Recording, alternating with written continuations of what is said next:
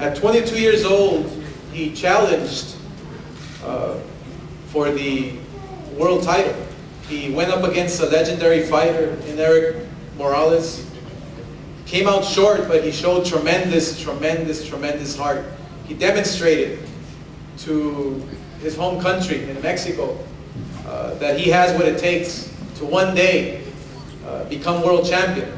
And now in Mexico, people love him, people respect him, people follow him because of his fighting spirit and because of his dedication to the sport of boxing.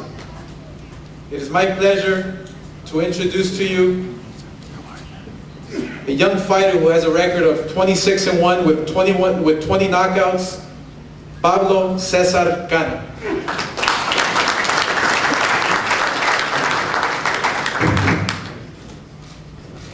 Buenos días, para mí es un gusto estar aquí en Nueva York. Good morning, it's a great pleasure to be here in New York City. Es la primera vez que estoy aquí, estoy muy agradecido con la empresa y con el campeón por darme la oportunidad. It's the first time that I'm here. I'm very grateful to all the members of the press and the champion, I'll call him by his name, Paulie Malignaggi, for giving me the opportunity. Estoy listo, estoy preparado, este es mi momento y tengo muchas posibilidades y yo sé que voy a ganar. I am ready, I am prepared, this is my opportunity, this is my time, and I'm going to win. Les puedo decir que me he preparado muy fuerte. Siempre he tenido un sueño ser campeón del mundo. I would like to thank you that I've trained very hard and it's always been my dream to be a world champion. Y sé que esta es la oportunidad y no la voy a desaprovechar. And I know this is the opportunity of a lifetime and I'm going to take full advantage of it. Sé que para ser el mejor tienes que pelear con los mejores. I know that in order to be the best, you have to fight the best. Y yo quiero pelear con los mejores. And I want to fight with all the best. Quiero darle las gracias a todos los que están aquí. I would like to thank all of you who are here today. Y quiero decirles que la noche del 20 de octubre se van a llevar una gran sorpresa. And on October the 20th, there's going to be a big surprise. Well, he didn't do it like that. Eso es todo. Muchas gracias. That is all. Thank you very much. Thank you very much, Pablo. So it is my pleasure to introduce a young man who beat all odds.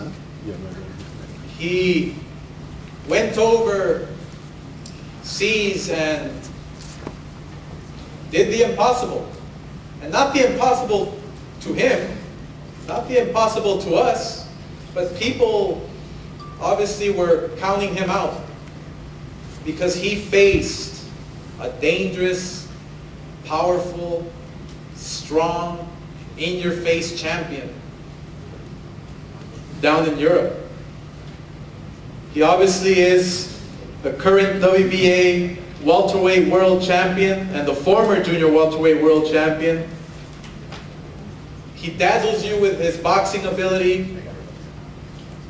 But one thing about Paulie Malignaggi that I believe, personally, he doesn't get much credit for is his tremendous heart.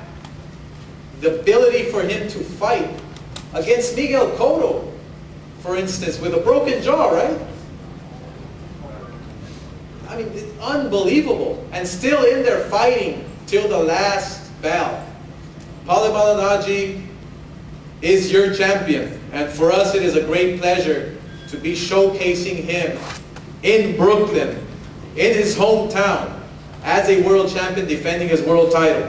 With a record of 31-4, 7 knockouts out of Brooklyn, New York, Paulie Malignaggi.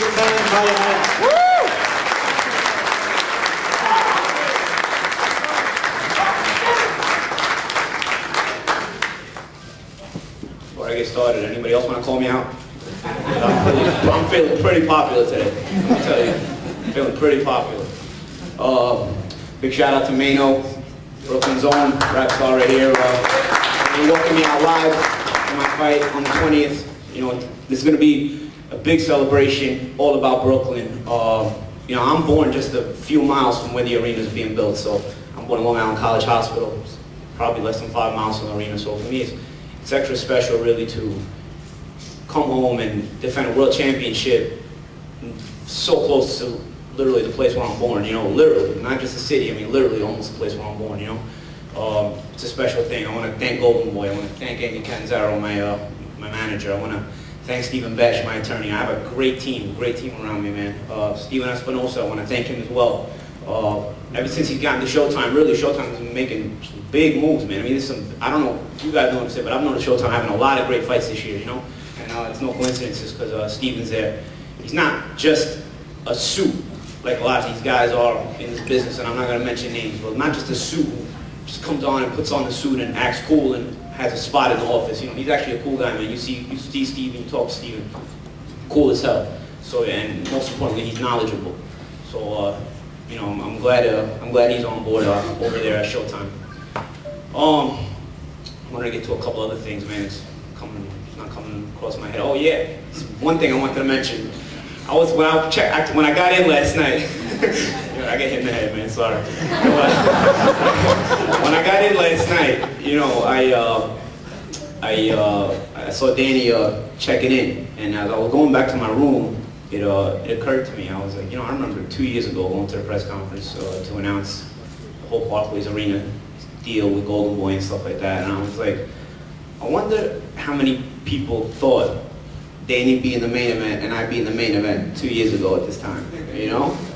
I wonder how many people would have predicted that 2 years ago, and if you would have made that bet, you would have probably got some good money back on your bet, because I think both me and Danny have come across a lot of doubters, you know, and you know, we've been able to overcome a lot of things, you know, and sometimes you learn on the job, you know. I've taken some defeats in my career, and sometimes you learn on the job, but you know, you live, you learn, and you get better, you know, and sometimes you get humbled and you come back stronger, you know. Last time I fought in New York 2 years ago, I would say most everybody in this room wrote me off, you know. I would say everybody thought this guy's done, you know, and I had some questions about it myself, I'll be honest with you, but I got with a great team, picked my stuff up, went out west, got with a great trainer, Eric Brown, and signed with Golden Boy Promotions. They're a go-getter company, you know. I'm a go-getter, I'm ambitious. I'm not a person that just is content with mediocrity. I'm somebody that wants to be the best. I want to be associated with the best. I want to be with hungry people all the time, because I'm always hungry. I stay hungry, no matter how much money I make or no matter what I achieve. I'm never happy with it, man. I'm always hungry. I stay ambitious. And so when you're like that, when you're a go-getter and you remain ambitious, you want to surround yourself with those same kind of people. And I think signing with Golden Boy was the best move I made, man. And I'm not so sure too many companies could have brought me back the way Golden Boy did. 2 years later, I had 4 fights with Golden Boy, 2 of them by stoppage.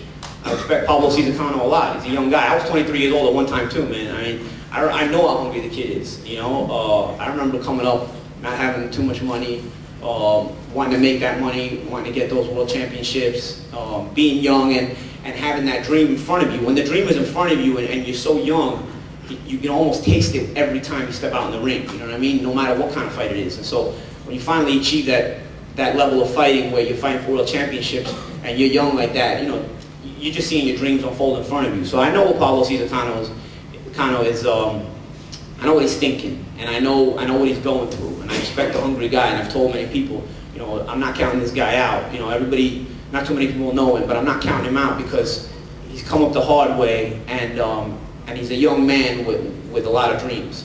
It's just, man, they didn't give me this world championship.